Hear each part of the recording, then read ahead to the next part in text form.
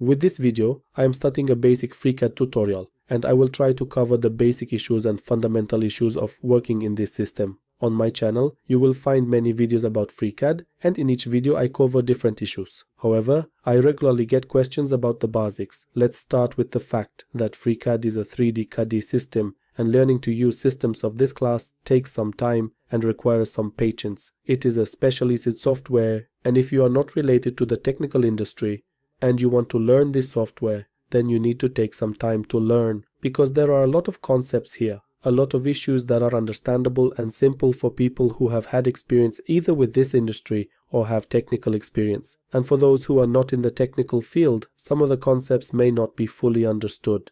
However, in this tutorial, I will try to cover these basics so that people who have no experience with working in 3D CAD systems or are not in the technical field will also find their way around. And during this tutorial, we will create a simple part so that we discuss most basic issues related to 3D modeling in 3D CAD systems. One way to create 3D models in 3D CAD systems is to create 3D models from 2D sketches. And this is exactly how we will prepare a 3D model in FreeCAD. When it comes to FreeCAD and modeling in FreeCAD, FreeCAD is modular and has many different modules for different applications. The module where we can prepare a 3D solid based on 2D sketches is the Part Design module. Select this module and then click this button or that button to create a new design. And now we will start by creating a sketch. First, switch to the Model tab, and here in this place will be the operations and sketches that we will add during the creation of the project. And this is the tree of operations. The project that will be created based on the 2D sketch. We can start in two ways. The first way is to select Create Sketch and create a sketch.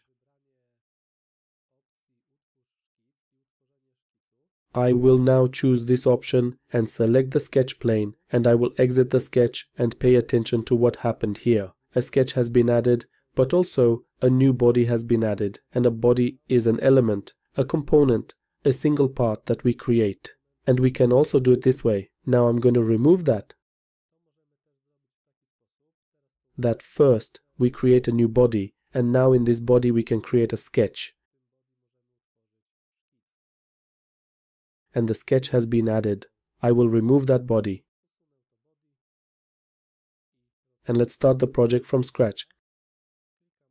Click Create Sketch. And here we have to specify the plane on which we will create this sketch, and we have a choice of one of the three basic planes of the coordinate system. In CAD systems we work on the XYZ coordinate system, and we have three planes to choose from: XY, YZ and XZ. Let's choose the XY plane. To do this, left click on this plane, or here select the plane on which we will create the sketch and click OK. In both cases it will work the same way, and the XY plane will be selected as the sketch plane. Click OK, and now we are in the sketcher and we can create the geometry. Now, just as a quick aside, I will go over the basics of navigation. By rotating the mouse wheel we can zoom in and out of the view. And here, to make it easier, we can turn on the sketch grid. Click on this icon and we have the sketch grid enabled with a 10 mm spacing.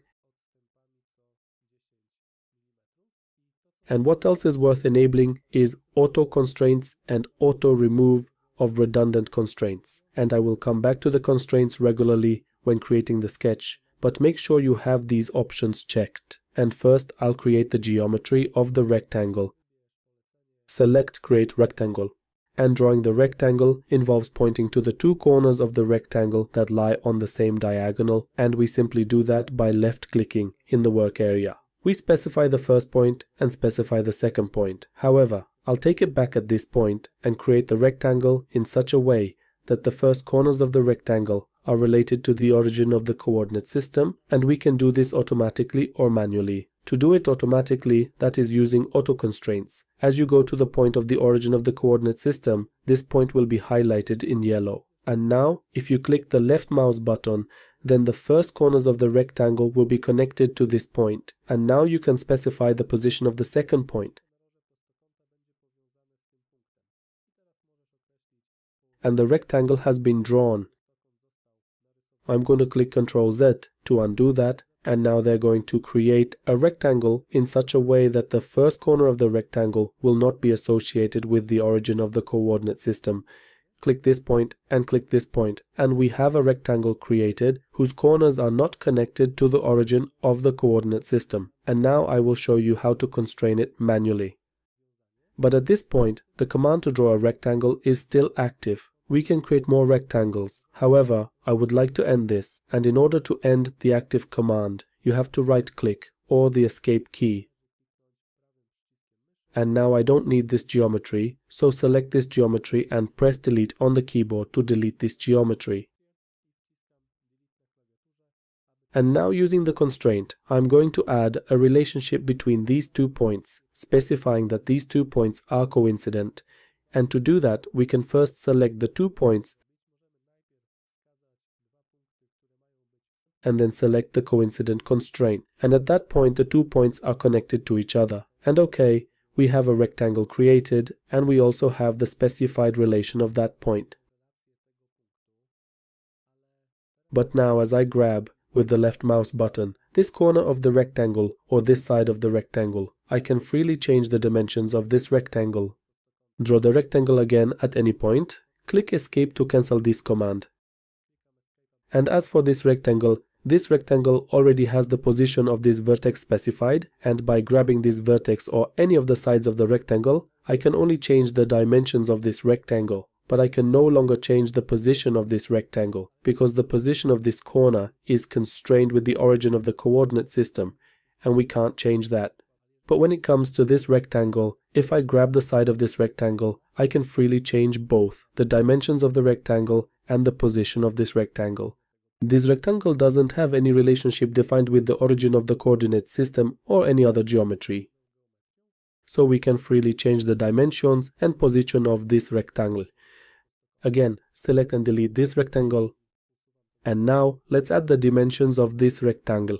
And to add a horizontal dimension, select the constrain horizontal distance command. But before select that, let's drag these options into here some more, so that we don't have to expand these commands, so that we can just see everything clearly.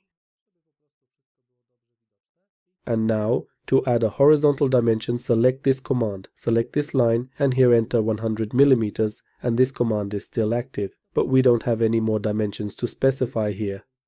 So right-click. And now this dimension of the rectangle already has a specified length, and by grabbing this side of the rectangle, we can't change this dimension.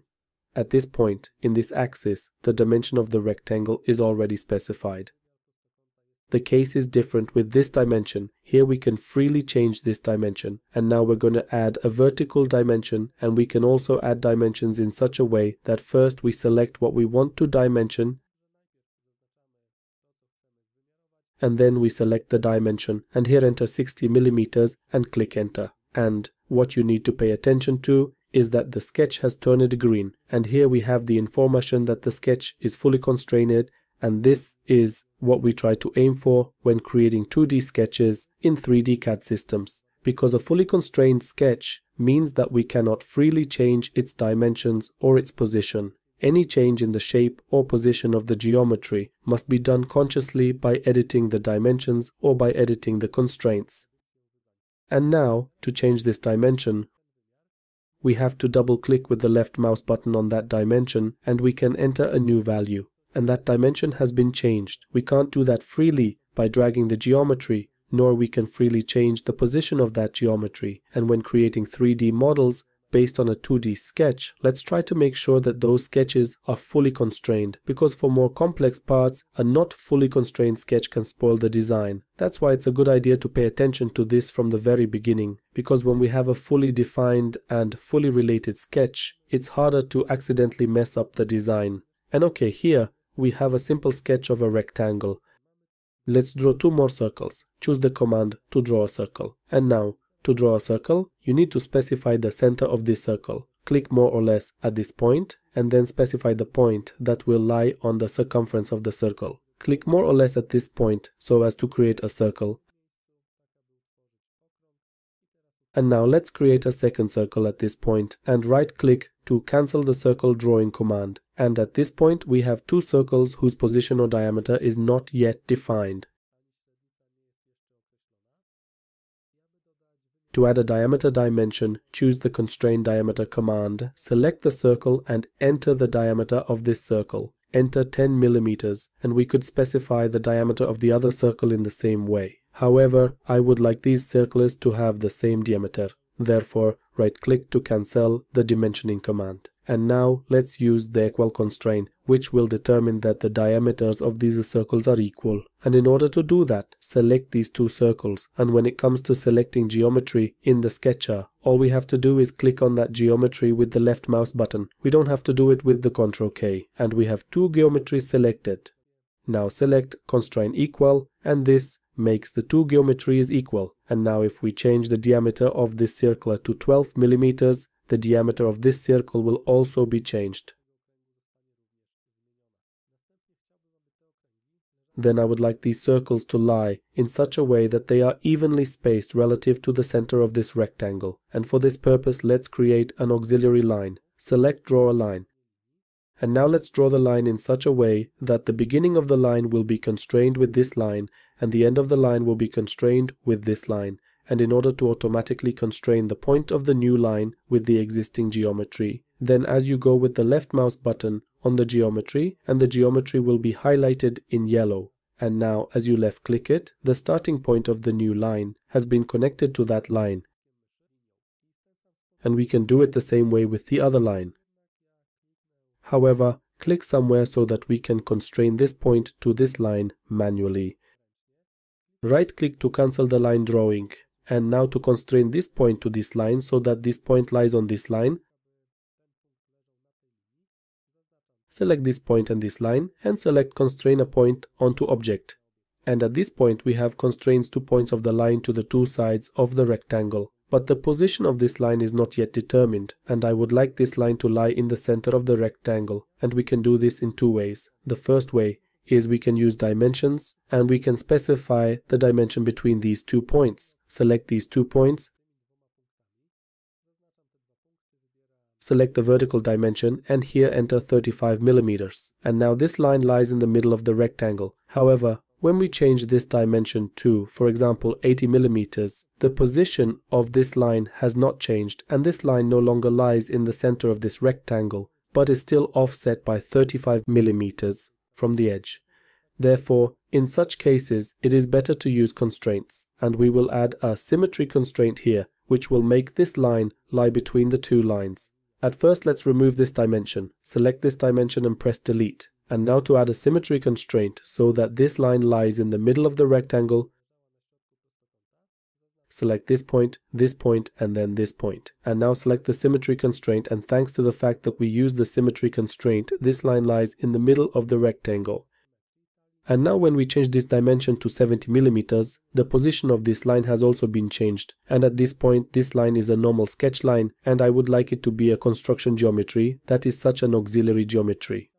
And to do that, select this line and select this option to switch this geometry to construction geometry. And this geometry turned its color to blue, and that means that it's a construction line that is an auxiliary line.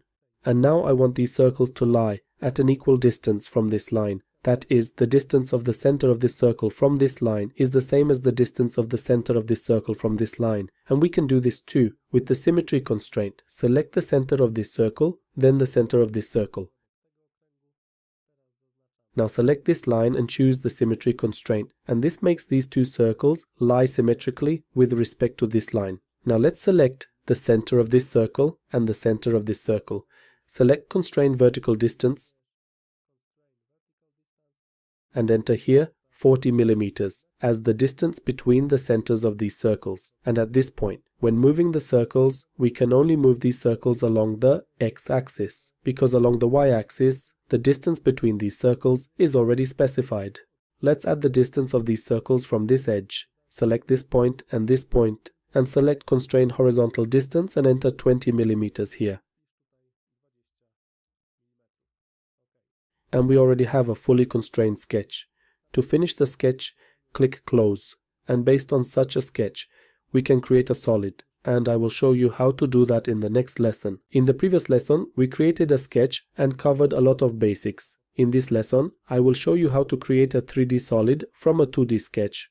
One of the basic operations for creating 3D solids in 3D CAD systems is to extrude a 2D sketch to a certain distance, and to do this, select the pad operation, and here specify the extrude length. Enter, for example, 15 mm. As you click next to this field, the view will be updated. Of course, the Update View option must be checked. Click OK. And in this way, a solid has been created on the basis of the 2D sketch for a height of 15 mm. And we have the first 3D solid. And now let me tell you a few words about navigation in FreeCAD. And at the beginning, let's choose the right navigation style, and here choose the Blender style. And now, as you hover over to this place, a pop-up will appear with a hint on how navigation works in FreeCAD using this navigation style. And by turning the mouse wheel, you can zoom in and out. And if you zoom in or out too much, you can use this Fit All command to display all the geometry in the workspace. If you press the mouse wheel, then you can rotate the view, and if you press Shift and the mouse wheel and move the mouse, then you can move the view. And these are the basic issues of navigation in FreeCAD. And when it comes to views, you can also use standard views. You can use these icons, or you can choose standard views from the view menu. And here we also have these views. And we can also use this navigation cube to set the views. And we can also click on the cube to select the appropriate view.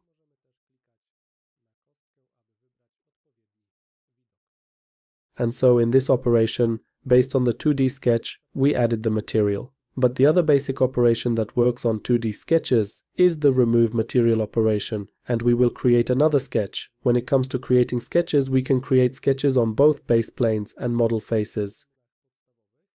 Select this face to create a sketch on this face, that is, just left click on this face and select Create Sketch. And now we can create a sketch on this face.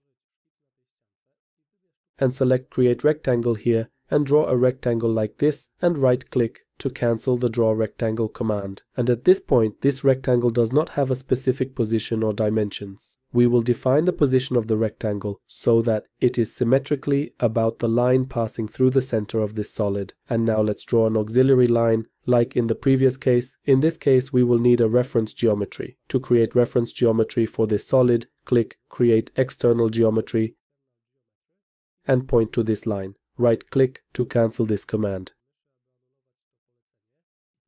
And now this line is an auxiliary line and is a reference line to the solid that we created in the previous step. Select Create Line and place the first point of the line on the Y-axis. Hover the cursor over the Y-axis, and as the Y-axis is highlighted, then left click and place the second point on this line. Right click to cancel this command. Select this point, and select Constrain Symmetrical.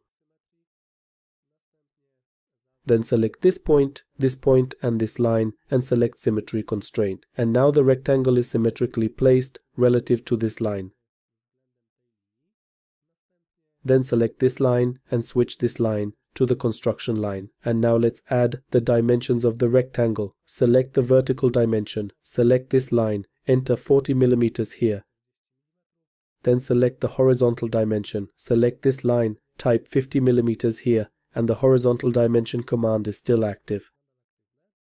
And select this point and enter 10 mm here. The sketch is completed, it is fully defined. Click Close to exit the sketch. And now based on this sketch, add an operation to remove material from this solid. And this is the pocket operation. Select this operation. And here specify the depth to which the pocket is to be made. Enter here, for example, 7 mm, and click OK. And with this, based on the 2D sketch, we can remove material from the solid. And these operations, the operation for creating solids based on 2D sketch and the operation for removing material based on 2D sketch, are the basic operations for creating 3D solids based on 2D sketches in 3D CAD systems.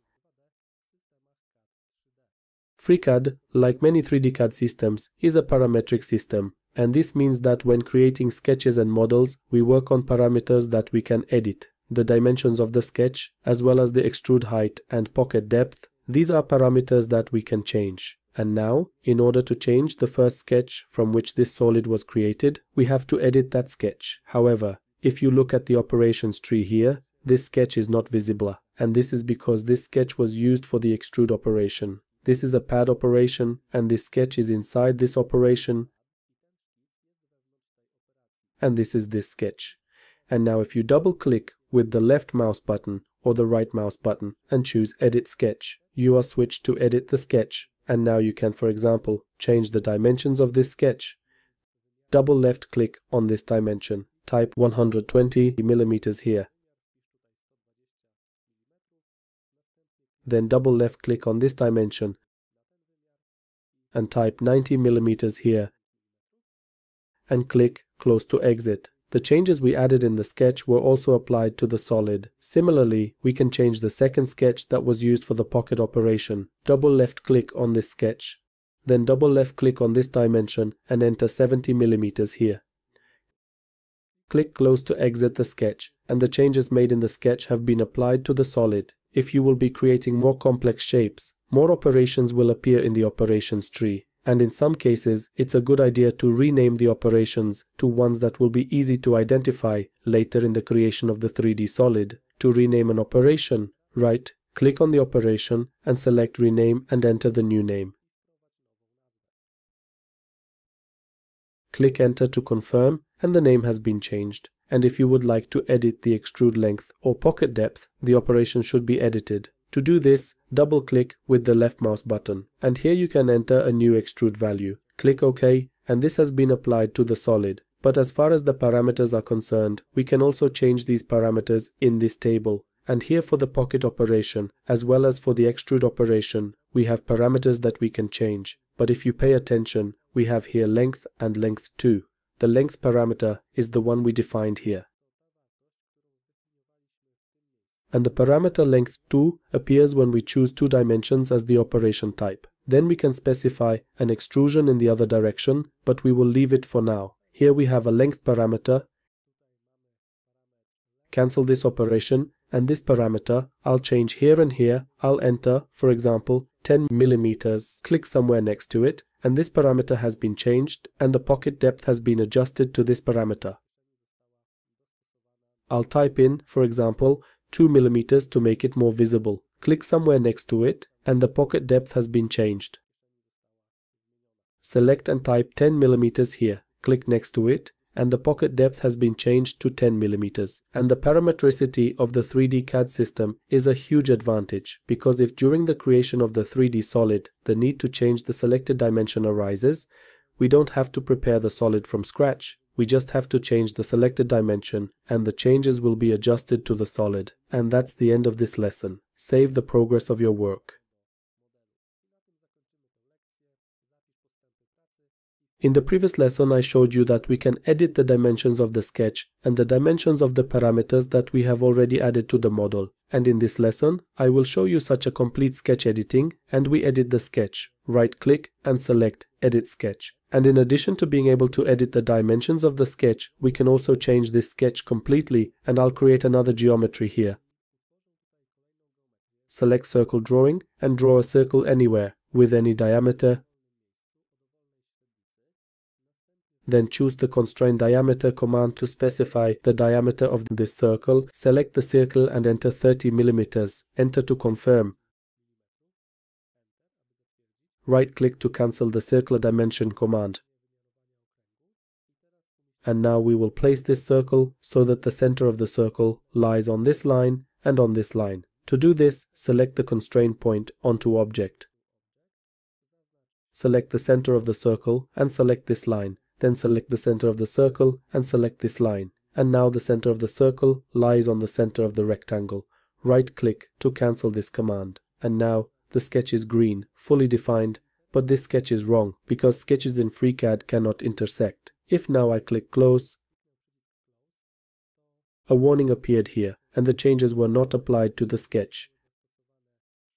And here the warning also appeared. Edit this sketch again, and the sketch in FreeCAD must be a single, closed geometry, and to remove unnecessary edges from this geometry, select the Trim command and select this edge, this edge, this edge, and this edge. right-click to cancel this command. And here, during the deletion of the geometry pieces, we also lost some constraints. And to see which constraint was lost, we can click this button to highlight the degrees of freedom. And this has been highlighted. Somewhere here we don't have a constraint. However, in many cases it may not be very clear. So let's deselect all the geometries by left-clicking outside the geometries. And now I'm gently grabbing this point and moving this point to see where there is no constraints, and I see that this line is not vertical. That's why select that line. Select constrain vertically, and OK, this line is already vertical, but the dimension of this line is not the same as the dimension of this line. That's why select these two lines and choose constrain equal. And now we are already back to the state where the whole sketch is fully defined. Click close to exit the sketch, and those changes that we added in the sketch have also been applied to the 3D solid, and such sketch editing is allowed, but only in situations where it is a recently used sketch, recently added operation. Because now if we edit this sketch in a similar way, let's edit this sketch, and here add a circle, the center of which will be on this edge. Right-click, add a dimension, 50 mm, and place this circle in the center of this line. Select these 2 points and the center of the circle and choose the symmetry constraint. Now trim the unnecessary edges. Here we can already see that we don't have a constraint specifying that the line is horizontal, because these red symbols next to the geometries specify the constraints, and here, next to this line, we have a symbol, and next to this line, this symbol is not there. So select this line and choose Constrain horizontally. And now grab gently with the left mouse button and select this line and select Constrain equal. And now click close and pay attention to what happened. Those changes that we applied in this sketch were not added to the solid, plus there were errors in the next operation. Let's recalculate this solid. Okay, even the recalculation does not work, and such sketch editing in FreeCAD is not allowed. I will undo this sketch editing operation. Okay, once again. Here you have to undo several times.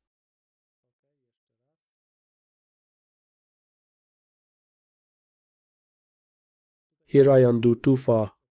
Repeat, refresh, and OK. Now everything is back to normal, and as we have a sketch that is in the last added operation, then such a sketch we can edit, but we cannot edit sketches that were used before. And this problem is related to FreeCAD's build, and it is generally known, and it is possible that this will be fixed in the near future. But for now you have to remember not to change sketches created earlier.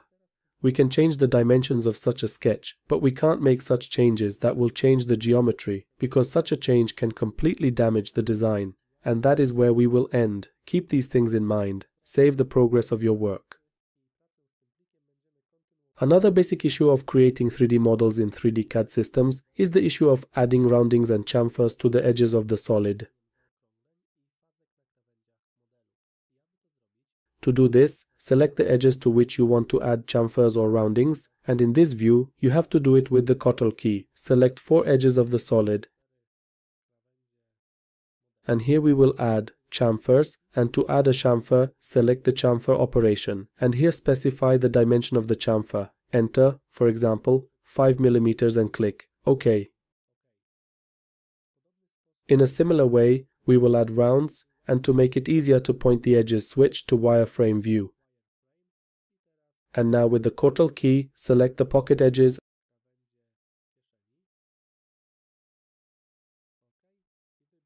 and select Fillet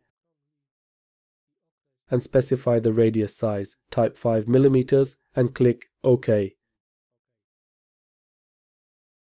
Now we can return to the As Is view, and when it comes to adding chamfers and rounding, we can add chamfers and rounding to all edges that are on the selected face. Select this face and choose the Add Chamfer command. And here enter 1 mm as the chamfer size. And the chamfers have been added to all the edges that are on this face. Adding chamfers as well as rounding are very simple operations, but they are often very useful. And now I will show you how to change the color of the solid. And this can be done in 2 ways. You can give a random color, and to do that right-click on the whole body or on the last operation and choose random color. And now the color of the solid has been changed. A random color has been selected here, and we can click like this until we find a suitable color. Or we can just right-click on the body or on the last operation, and here select Appearance, and we can specify Shape Color.